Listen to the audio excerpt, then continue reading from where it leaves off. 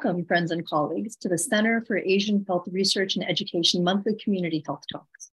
Today, we'll be discussing what it means to be Asian in America, from missing data to misrepresentation. I'm Dr. Malathi Srinivasan, Associate Director for Stanford Care and Director of the Stanford Care Scholars and Team Science Fellowship Programs. Now, before we get started, a few announcements. Our event today is sponsored by the Stanford Center for Asian Health Research and Education in partnership with the Stanford Asian Staff Forum and the Asian American Journalists Association in San Francisco. We also invite you to subscribe to the Stanford Care mailing list to receive notifications of upcoming events, such as our in-language health talks and broad topics, such as Dr. Lava Palaniaphan's panel discussion this Thursday at the Asia at 2030 conference at the Shorenstein Center on the Stanford campus. We also invite you to follow us on social media. Nina, on this call, will put links into chat so that you can do so. Now, today, we are so lucky to have Ryan Yamamoto moderating our discussion, What It Means to Be Asian in America. Ryan is a friend and colleague who is a 5-time Emmy Award winner, a news anchor, reporter, and documentary filmmaker whose career has stretched more than 25 years. Ryan grew up in the East Bay, and his journalism journey has taken him all across the country, and he's now our anchor at CBS in San Francisco. At KPIX, he's extensively covered issues regarding the API community, such as how our San Francisco Chinatown is rising up against violence in their community. He's also examined the history of hate in America by following his own family's journey through the Japanese internment camp experience. So Ryan, please let me turn the conference over to you. Thank you very much, Doctor, and for the introduction. As she had mentioned, my name is Ryan Yamamoto. I'm one of the main anchors and reporters at KPIX CBS News Bay Area. I've been very fortunate in my career that it's taken me all across the United States, getting to experience how different parts of the country think and react about culture and ethnicity. And during my places and during my journey in many places, a lot of times I was the only person who looked like me or had a strange foreign sounding name in that newsroom. And maybe I was a little naive, but I was also feel like I was very lucky that through most of my experience, it was positive. Most of my coworkers accepted me. Most of our viewers accepted me no matter where I was in the country. And I do say most because there is one experience that still sticks with me today that happened very early in my career, not here in San Francisco or Seattle or Sacramento. I won't mention the station and I won't mention names, but one day I was walking out of a studio and then my assignment manager then pulled me aside and said, Ryan, you're going to have a great future in this business, but you need to work on your accent. And so I was young, I was naive, I didn't really know what he meant. So I was thoroughly confused, but thought maybe he meant, okay, maybe I need to enunciate more, or maybe I was speaking with some kind of California, hey dude accent that I needed to drop. So I asked him, what do you mean that my accent? He says, yeah, well, your accent. And this kind of went back and forth for a little bit. And finally, it hit me what he meant. So I asked, do I have an Asian accent? And he would never say that, but he went back and forth. He said, well, yeah, you need to work on that. And we went back and forth as I got really upset about this. And finally, I asked him, I said, well, how do you think I have an Asian accent, a Japanese accent, when I don't even speak Japanese? My parents don't even speak Japanese. I never even learned the language. It was never spoken in my household. And we continued to go back and forth. And finally, I yelled at him and I stormed off. And that was the end of that. And when I look back at that conversation, what he didn't know, and I wish I could explain to him back then, and if I can go back and talk to him, was that the Japanese language was lost for many families during World War II. After 120,000 Japanese Americans were rounded up on the West Coast and sent to internment camps, at least in my father's family, he was told by my grandmother to never speak Japanese, to only speak English, because she was so afraid what would happen if they were caught uttering a single word of Japanese in public. And I do know for most Asian American groups, the tradition of language goes and does fade over generations. But for Japanese Americans, this is our story. The Japanese language was cut off between the Issei and the Nisei, the first generation, and the second generation. So most Sansei, like me, third generation, Yonsei, fourth generation, we don't speak Japanese. The language was lost within this Asian American culture. But this is just my experience. But today we're here to talk about our experience as a whole. We're here to ask the question, what does it mean to be Asian America, Asian in America, from missing data to misrepresentation? There's no easy answer to that question, because being Asian can mean so many different things to so many different people. But to help gain a better understanding, we are joined by an esteemed panel of experts. So let me introduce them. So first, I'd like to introduce Neil Ruiz, Associate Director of Race and Ethnic Research with the Pew Research Center. Also joining us, Dr. Russell Zhang, Professor of Asian American Studies at San Francisco State University, go Gators, and co-founder of Stop AAPI Hate. Dr. Richard Pan, a pediatrician and former California State Senator and chair of the California Asian American and Pacific Islander Legislative Caucus, also a member of the California State Assembly.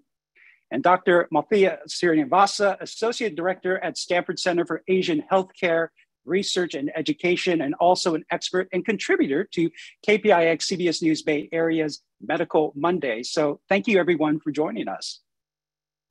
But to begin our discussion, let's start with recent research, recent data on the shared experiences that shape Asian American identities. That study was literally released by Pew Research Center a week and 1 day ago. And one of the people working on that study, of course, is Neil Ruiz. So Neil, we'll begin with you. As we look into and dive into this question, when did your research actually begin? And more importantly, what did you find? Well, thank you so much, Ryan, for having me. And we started this is a multi-year effort, because Asian Americans are 24 million people in the United States, which is 7% of the US population. Because we're a small proportion, it's hard to do research, like in terms of survey. But it took many years and a lot of partners. So I'll present quickly what we did, and I'm looking forward to the discussion. But just a little bit, as I mentioned, we had a lot of partners, because to do this type of study, we had to get partners from various sectors throughout the United States. So we're just so proud that we were able to partner with many of these groups. But first, this survey, released 8 days ago. This is the largest survey ever done on Asian Americans that is nationally represented. We sent out 268,000 invitations with $2 bills to addresses all over the US to yield 7,006 Asian Americans. And we did it with paper and web, because I know that my parents, like they're older in their 80s, they would never answer a questionnaire in a web. So to make sure that we really represent all Asian Americans in the US. And it was conducted in 5 languages as well as in English. So what did we find? There's a diversity of Asian identities in the US. So we asked this question about how do you describe yourself most often? Your ethnicity, such as Korean or Filipino or Vietnamese, your ethnicity with American, so like Filipino American, Vietnamese American, Asian American, Asian alone, American alone, or regional Asian, like South Asian or Southeast Asian. What we found was that Asian adults like to describe, just over half use ethnicity, whether alone, like Filipino, or in combination, like Japanese American. What we also found is that just over half also use American in combination or alone to describe their identity. But what's interesting here, in media and journalists, we use this all the time to talk about Asian Americans or Asian. Just 28% use Asian or Asian American to describe themselves most often. Let's take a little deeper dive on these identities. So you can see that place of birth, what we found, shapes Asian American identities. So this is a look at foreign-born results. The majority of those who were immigrants, so immigrated to the US, describe themselves with their ethnicity. whereas those who are here were less so on American and also a lot less on Asian. But those who were born in the United States, less so in terms of their ethnicity, but more so using American in some form or another. So this is also interesting how place of birth shapes our life in America. So those who were born abroad, who are immigrants, more likely will have most or all of their friends who are the same ethnicity as them or who are otherwise Asian. They also don't consider themselves, when we ask, are you a typical American? So less, 37% only say so. And 15% have hidden a part of their culture from non-Asian people.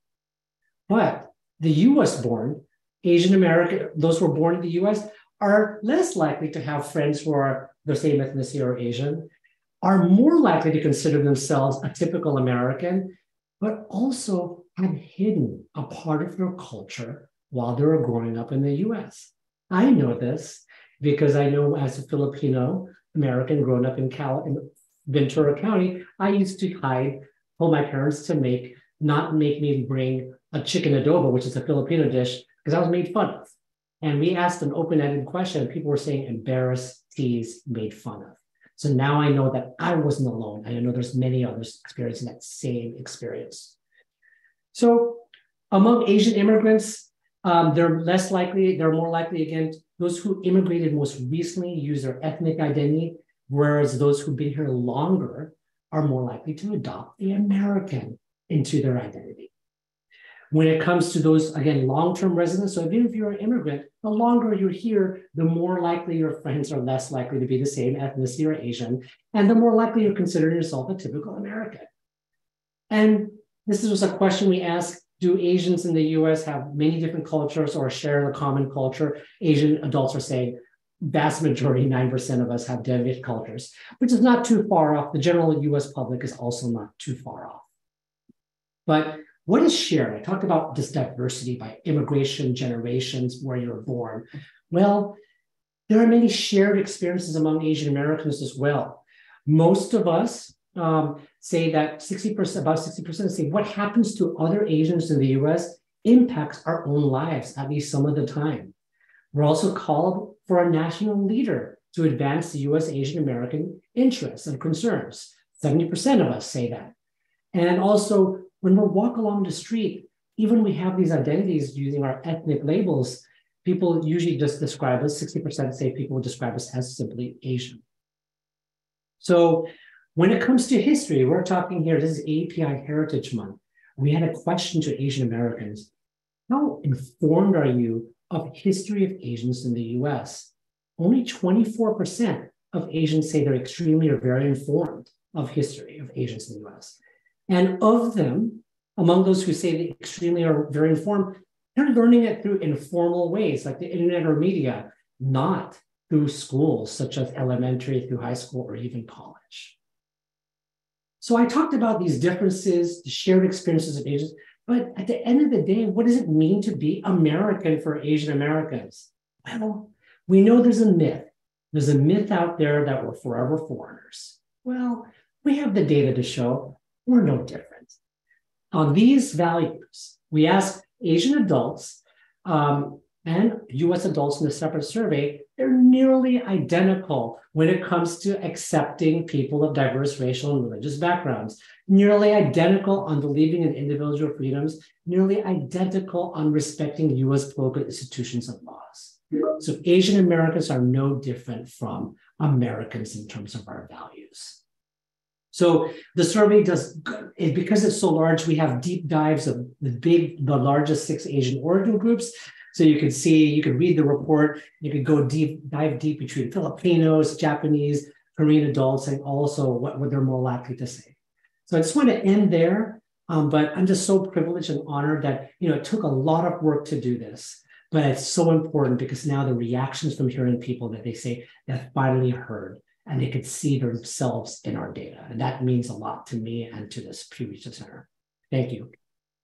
And Neil, that data is so important and so extraordinary. I know that's just like a small sampling of what Pew Research did. But my question I wanted to ask you, the Asian cultures are so diverse. There's so many of them. You talked about the big six, but my experience versus someone who might be Chinese American, who might be Filipino American, who might be Indian, their experiences are different from mine. Why does the government just lump us into one group, though? Well, there's a history. There was actually a long history. We even put in our report about, Asians used to be excluded from being even citizens of the U.S. at a time in the mid-19th century. But I think it's also a byproduct of the census of what's chosen in terms of the Office of Management and Budget on the categories. And Asian is a very geographic, if you think about it, a geographic category compared to Hispanics, which is more on language, white, and Black, which is based on the color of her skin. So very interesting to see, how Asians were based on a geographic identity. Any big surprises from the numbers? I think, I don't know if you see one major surprise, no big surprises, but I think finally there are numbers behind it. Like I didn't expect us to be, I did expect based on my own experience about being very American. But now that we have it near identical, that just really shows that if people treat Asian Americans as forever foreigners or thinking that you're different, there's many Asian Americans in the US actually have identical values with the general public. Well, thank you very much, Neil. And we can talk more about this. And for people who are watching or participating in this, you can go to the question and answer area if you want to ask a question directly to Neil or into the webinar chat. And we'll try to answer as many questions that you might have. But moving on, much of the recent research on Asian Americans began as we started to see that rise in AAPI hate. And I talk about recent research. So let's bring in Russell Zhang, professor and doctor of Asian American Studies and co-founder of Stop AAPI Hate. Russell, there's a long history of discrimination in this country against Asian Americans. How does that history play into the prejudice, the racism, and the rise in attacks that Asian Americans are now facing today? Thanks for that question, Ryan. And I'd like to thank Stanford Cares for hosting us today and for Neil's presentation and the Pew Research important data on Asian Americans. The question about how history affects us is really significant because history clearly repeats itself. We knew when COVID-19 was coming that Asians would get blamed for the disease, would get scapegoated, and face racism in both interpersonally and in terms of policy. And that's why we created Stop AAPI Hate. And so history is really significant because it forms the foundation of how Asians have been treated. And because it's created structures and institutions that treat us similarly as Asians, even though we're such a diverse community, as you noted, we're facing similar treatment and we're facing similar discrimination. So I'd like to share quickly the ways we have faced similar histories and how I'm sort of concerned that history may repeat itself today. So what I want to talk about, Neil shared some of the data, how Asians are just like other Americans in our beliefs. But another data point is that even though Asian Americans are like other Americans in our beliefs and wanting to belong to America, we're the racial group that feels the least sense of belonging in the US and among all racial groups. And from the launch survey data, the status index, they found that because of racial discrimination and because of the lack of representation, Asians are made to feel like they don't belong. And so it's not that we are different or we hold different values, it's that discrimination is really shaping us. And historically, we have been shaped by this stereotype that Asians are the yellow peril, we're the dusky peril to be avoided. This stereotype is the idea that Asians will come from the East and invade the West, and we threaten the very existence of the West. In Europe, they were long afraid of Asians, with Genghis Khan and the Mongols, but Kaiser Wilhelm in the 19th century actually had a nightmare. And his fear was that Japan would rise from the East and overcome the West. And so he actually made this lithograph of his nightmare and sent it to every ruler in Europe. to the King of England, to the ruler of Prussia.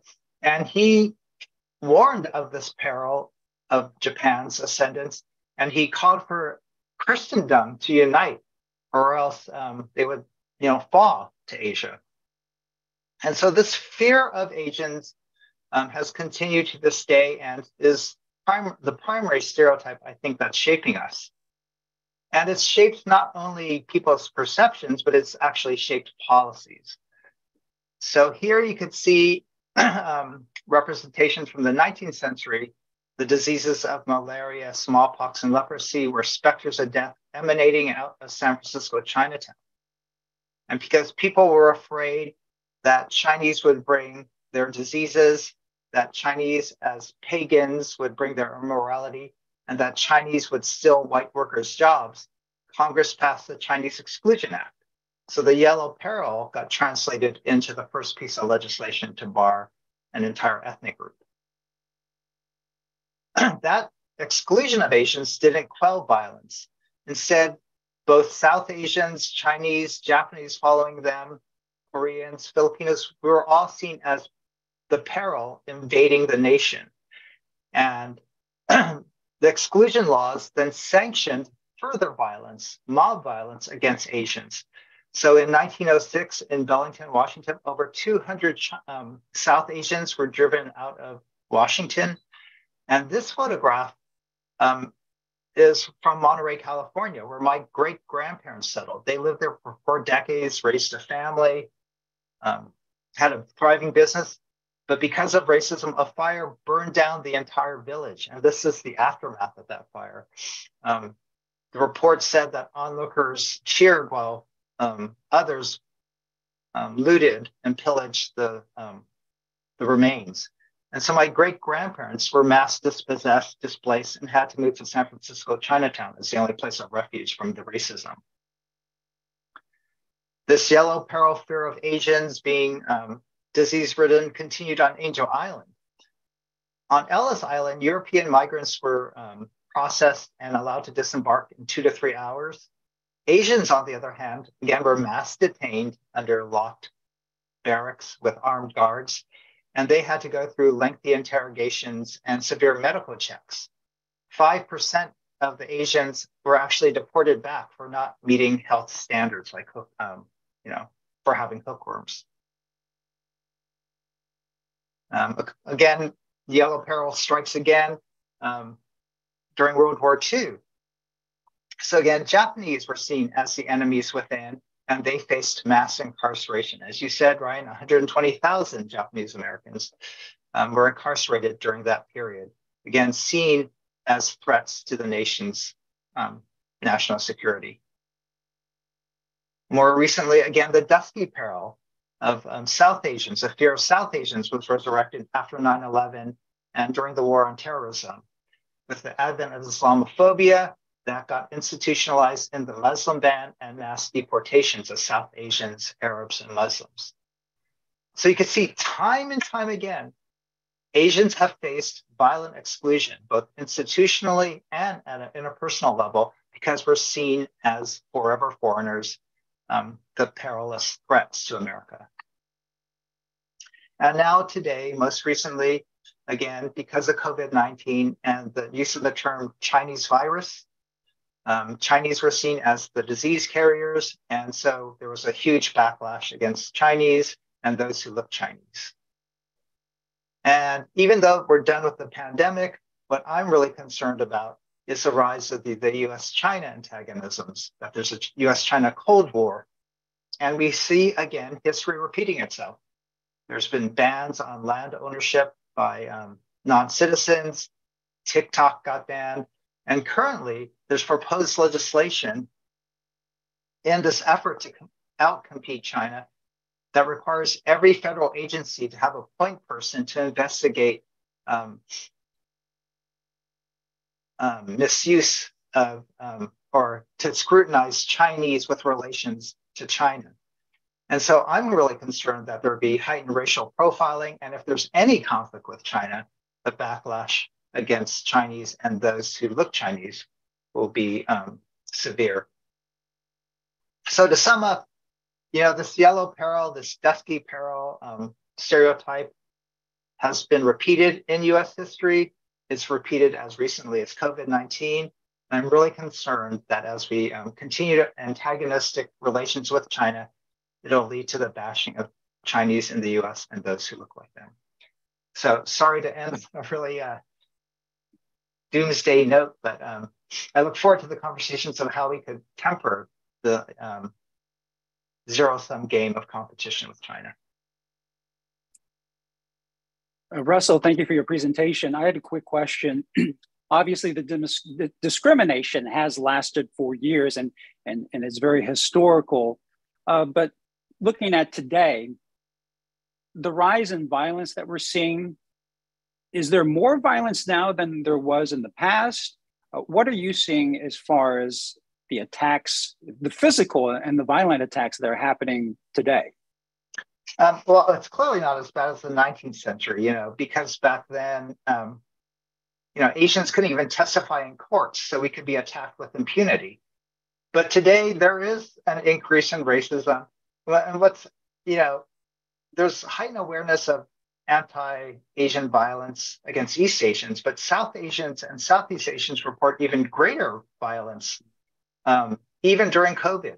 And that's because of other factors like Islamophobia, because of class and colorism. So I would say, I know, according to other survey data, that 1/2 of Asians in America feel unsafe today because of their race. So it's sort of the norm that we have a sense of fear, that's shaping where we go, where we want to live, who we hang out with. And so I think the racism is a pretty significant stressor on our communities at this moment. And I'm going to take one audience question real quick. So Dr. Jung, politicians on both sides of the aisle have characterized China as public enemy number one. How does that actually filter back to Chinese Americans? And I would actually add to that Asian Americans as a whole.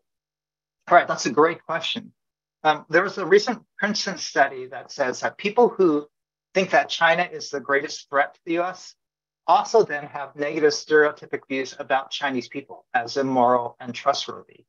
And that these people also homogenize Asians so that they can't distinguish between Chinese in China and Chinese in the US. They also can't distinguish between Chinese in the US and other Asians. So there is a correlation between criticizing China as a nation and the PRC's policies. People conflate that with the Chinese people and then conflate Chinese people with Asians in the US. And what we need to do is decouple. I think it's okay to criticize the Chinese government and its policies, but I think we have to really affirm friendship with Chinese people and affirm the dignity and the rights of Asians in America. Well, thank you very much, Dr. Jung. We'll circle back with some more questions later on. But as we move this conversation forward, one of the important parts that we're also talking about is data misrepresentation. And Dr. Srinivasan, as we try to understand the complexities in our cultures of Asian Americans, without proper research, without proper data, do people in the AAPI communities, do they get misrepresented, especially when we're talking about the medical field and in healthcare? Yeah, Ryan, I'm so glad that we're talking about health and healthcare. And I wanted to thank the panelists for all of the great work that they've been doing. And the stories that you personally told about discrimination really resonate with me as well. When I grew up in Chicago a while ago, it was a very blue collar, white collar experience. And being one of the few Asians and South Asians in our community, there was a lot of bullying, a lot of hate, a lot of go back to your own country, dot head, camel head, camel jockey type of things. And it was a very adverse external environment while having a very rich personal family expatriate environment.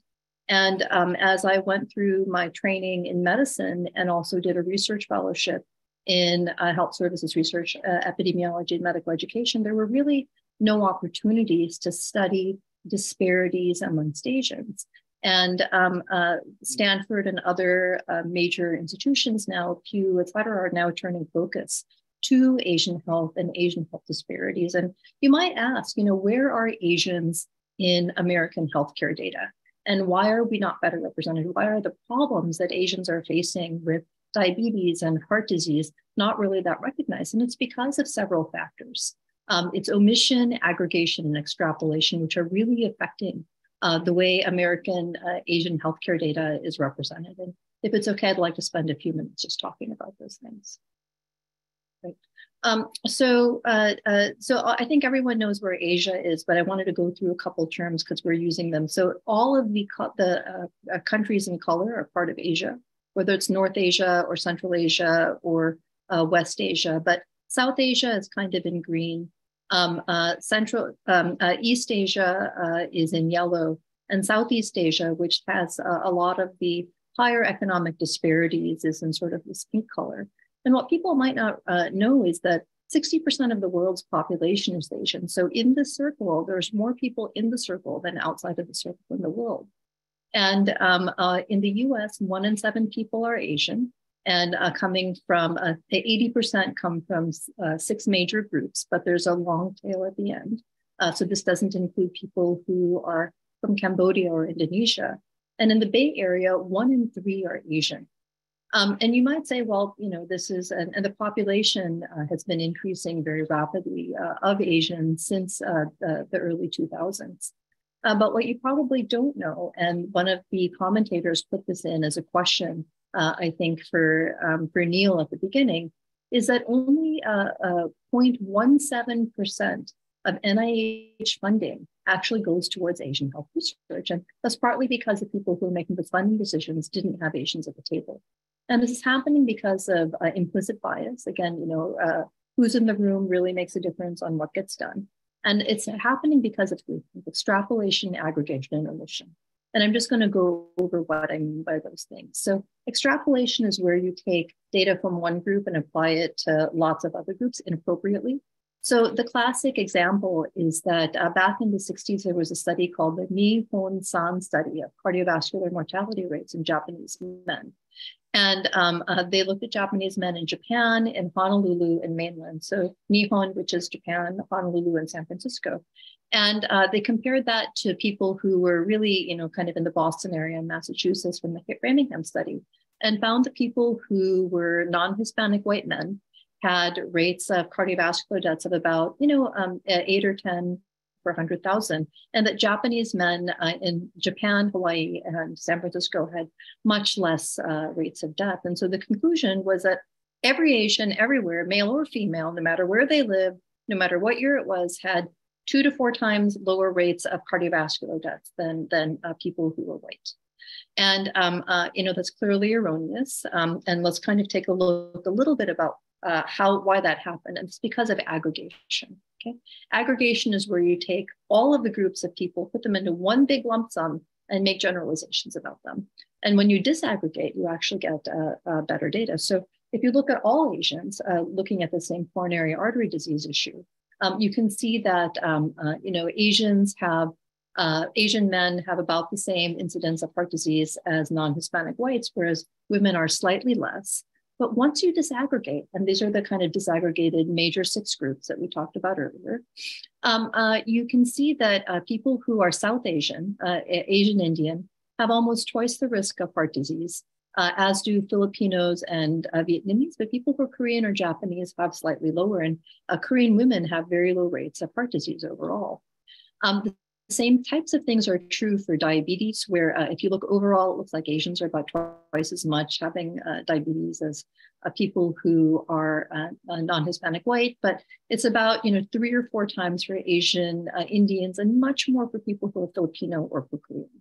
So the risks really vary based on lifestyle, on genetics, and a whole bunch of other things. And these are some other examples with cholesterol, and even with income differences. People think of the Asians as being model minorities, where our life is so terrific and people are studying hard and doing really well. But by group, it's really different. So if you're looking at income differences of people with incomes who are below the federal, like within 200% of the federal poverty limit, you see that people who are Korean and Vietnamese and who are Chinese are more likely to be low income. in comparison with non-Hispanic white overall. And similarly, it looks like overall Asians may have higher percentages of bachelor's degree, but if you're Cambodian or Hmong, that rate is very, very low. It's only 14%. Similar things we'll find with smoking, by gender, with hypertension. And importantly, there's genetic differences where people metabolize medications differently. So for a medication like a cholesterol medication to bring down that cardiovascular risk, if you are Chinese, Japanese, or Korean, you need less of a dose for the same effect. Whereas you might need a higher dose for people who are African American or who are Asian Indian. And when people were giving a medication called Plavix, we were seeing excess bleeding with people who are South Asian and more strokes and cardiovascular events like instant rethrombosis with people who were Korean because of gain and loss of function mutations, where there was a loss of function mutation for people who are Japanese, Korean, and Chinese, and a gain of function mutation in people who were South Asian. So, it's really important when we're looking at data that not only are we collecting the data well, but we're able to disaggregate by group so that we can actually make group level more precise estimates of health risks and target our interventions and our medications appropriately.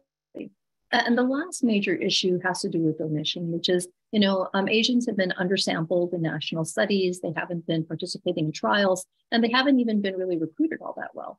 And this is kind of how the census has looked. And, up until about a few years ago, we didn't really have good disaggregated census data. And similarly for the national mortality databases, until about 2006, we didn't have a standardized death certificate, so we didn't know what people were passing away from.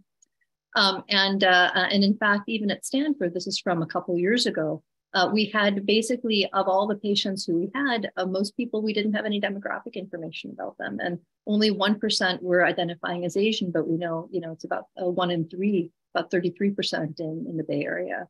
The national data sets are hard to access, they're expensive. And if you want disaggregated data because of low response rates, it's really hard to get it.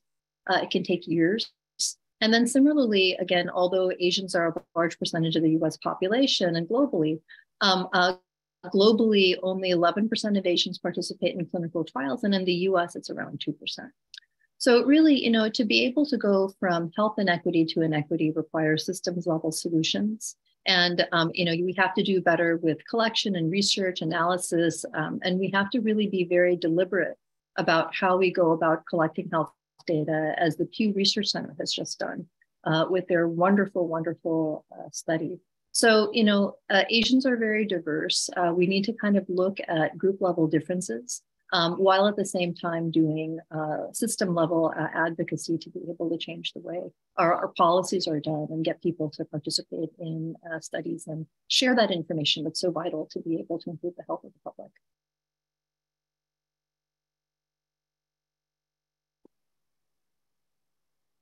Oh, Ryan, I think you're on mute. Sorry about that, I apologize.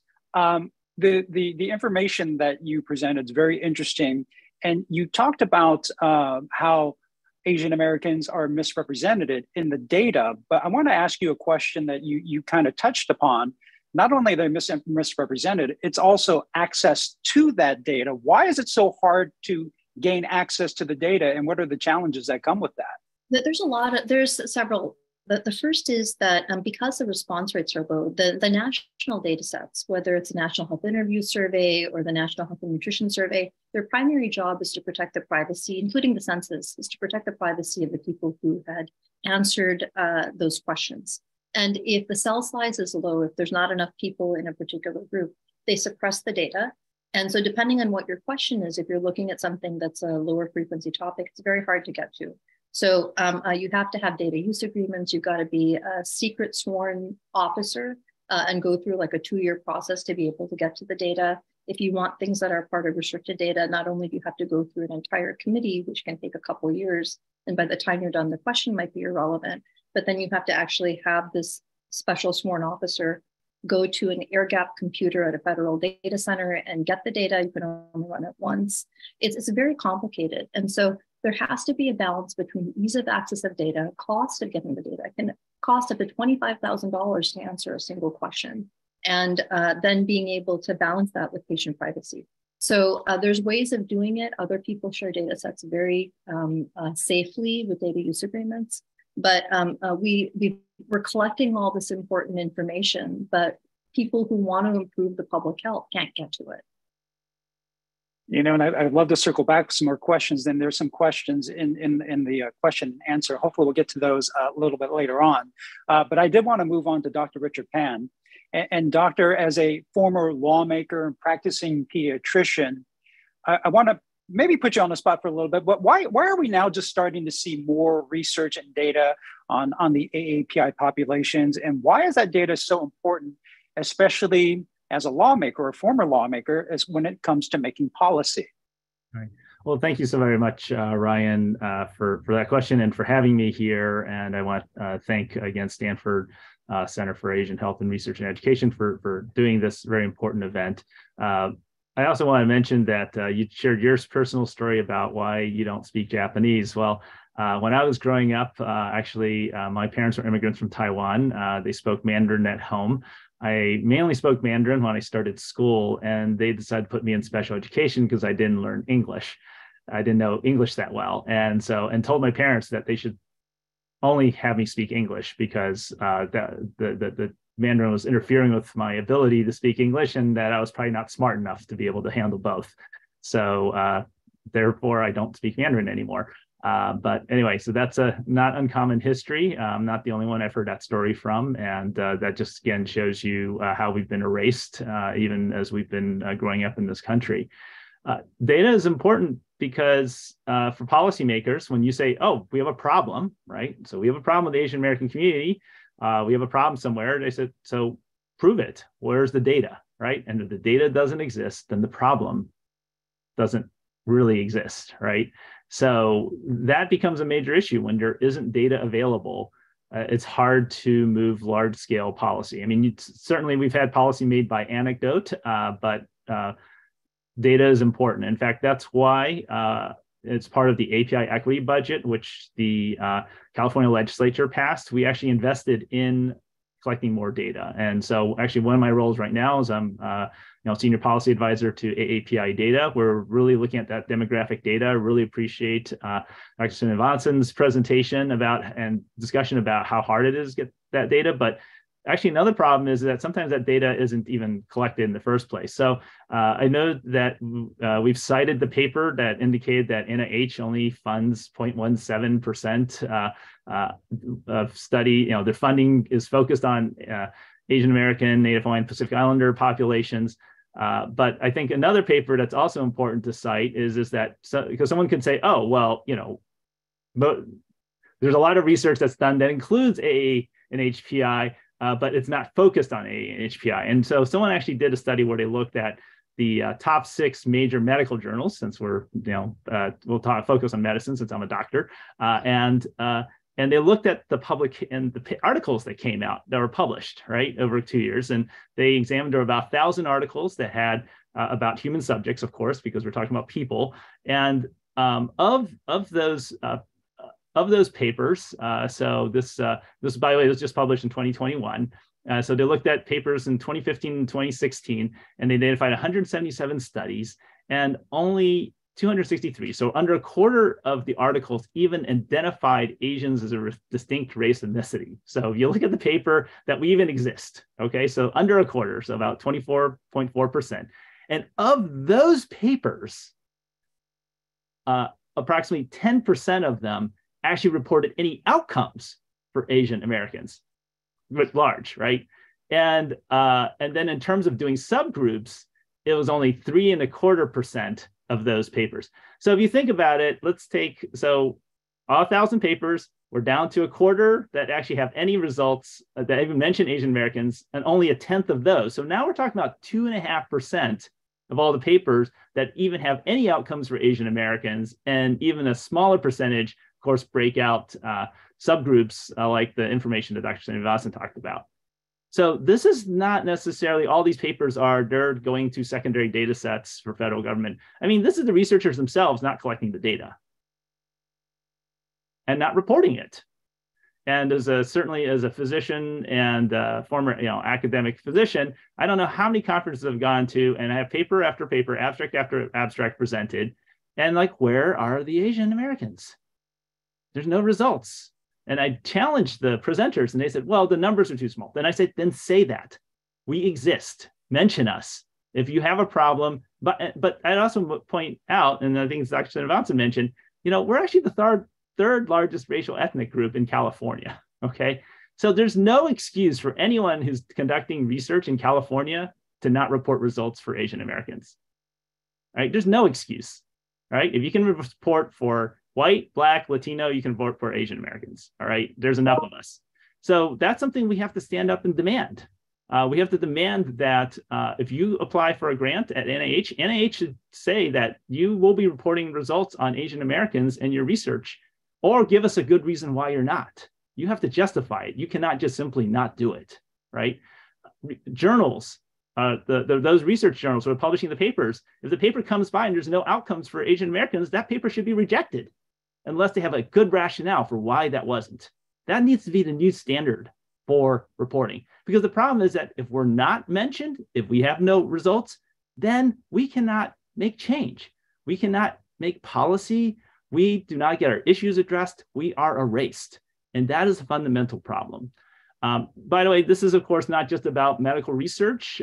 Certainly, that's one area. And it's very important. The federal government's actually, the Office of Management Budget's moving through new regulations. It started in the Obama administration, stopped the Trump. It's restarting the Biden administration to require collection across all racial ethnic groups, but particularly Asian American subgroups, et cetera, align with the census. So that's a very important policy that's moving through. That's going to ensure that we have at least the data is collected. May have some challenges getting to the data because of privacy issues. That's important. But the other thing is that I also mentioned, so who makes these decisions, right? So I'm going to again poke on medicine again because I'm a doctor and we're at Stanford Medicine's hosting this. So when we look at who's in the leadership of medicine, right? And we talk about, oh, well, if you look at medical school faculty, over, like 20% of academic faculty in the United States are Asian American. And then you go, oh, let's look at who are the full professors. Well, now you're down to 15%. Who are the department chairs? Now it's down to 11%. Who are the deans and vice deans? We actually as Asian Americans, we have the lowest number of deans and vice deans of any racial ethnic group. So we get lumped in with not underrepresented, but we are the least represented, not just unrepresented, least represented of any racial ethnic group when it comes to the most senior leadership positions in medicine, in terms of academic medicine. The people who are directing the research, overseeing the institutions and so forth. And then the other thing I just also want to mention in relation to that is that at AP Data, back in March, we did a survey with Meta National Survey. And again, really appreciate Pew doing their survey because there's so little research, national data. So Asian Americans are the least likely to see others like themselves in leadership by race, significantly less. All right, only 26% would strongly agree with that statement compared to 43% of white, 42% of Black, 40% of Latinos, and also the least likely to have support to take on leadership opportunities at work by race. Again, only about a quarter, 26% see that of Asian Americans, 45% for white, 44% for Hispanic Latino, 43% for Black. So we do not see ourselves in leadership.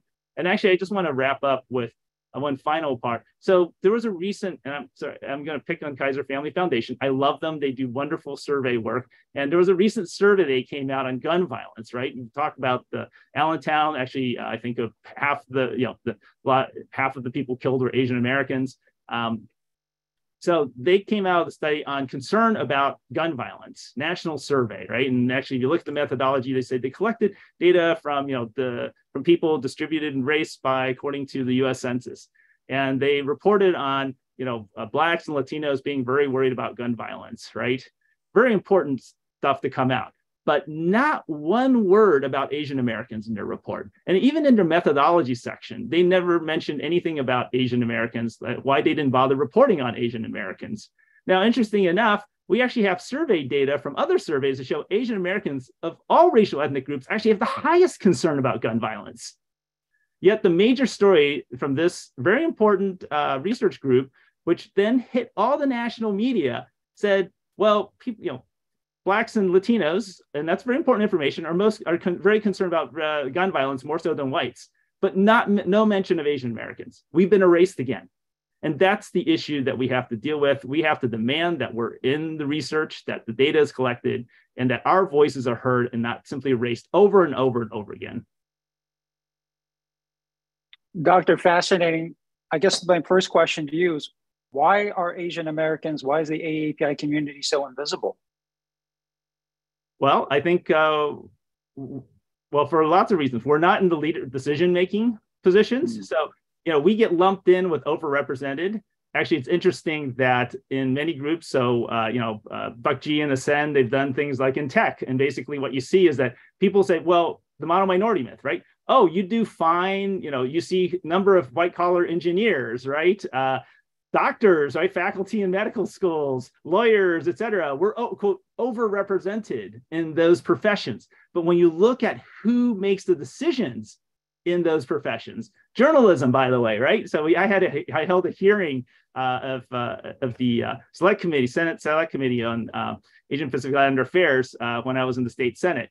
And we had people coming from journalism, law, entertainment, and tech talking about, you look at the ground level and you see a lot of Asian Americans, some people would argue overrepresented. And again, only some subgroups, because if you actually disaggregate, it turns out and then as soon as you go up, we disappear, right? As I mentioned, in medicine, we go from being like the second, quote, represented or even overrepresented, 20% of faculty, to being the least represented at the highest levels.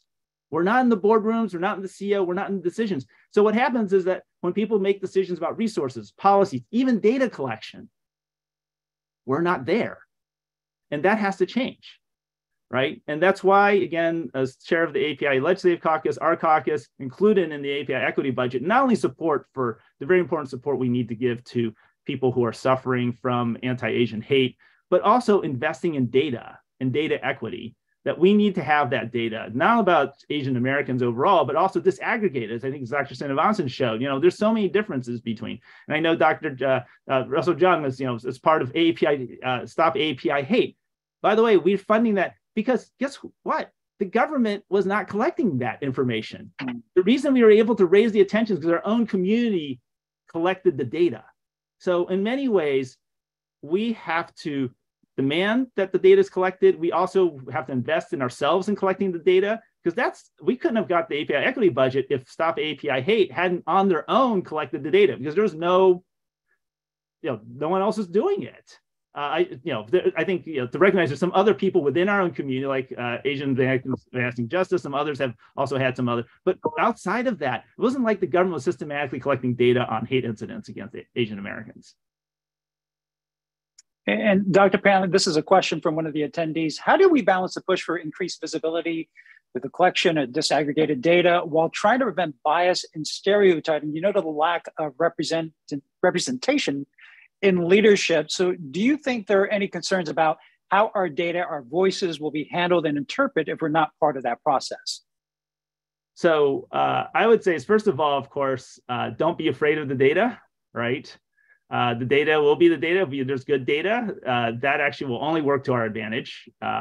And the other thing is that we also need to be sure that we're part of the narrative in interpreting any data, right? And so that is, our community needs to stand out. Interesting enough, theoretically, people say, well, the stereotype, we're good at math, and there's a lot of people. We have a lot of researchers in our community, right?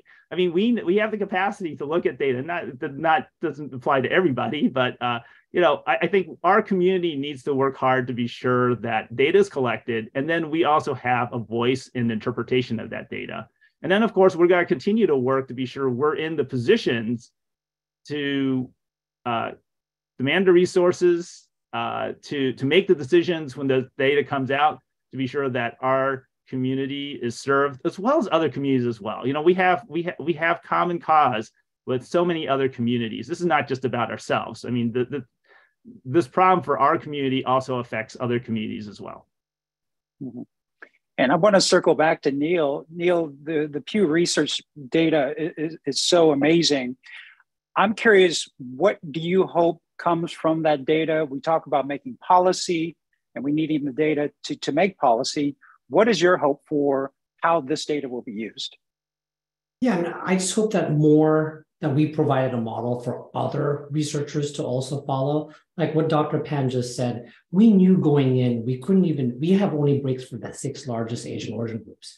But before this, we did 66 focus groups of 18 different Asian origin groups in 18 different languages in a different study before the survey, because we knew that there's so much diversity, that we knew that there was those living in poverty that also needed a voice that we couldn't hear because aggregated data, even some of that disaggregated data, won't be able to elevate those voices. So I think that's what's important from this model. For even though it's hard work, it's challenging. People say it's too expensive to do. Well, we can do it.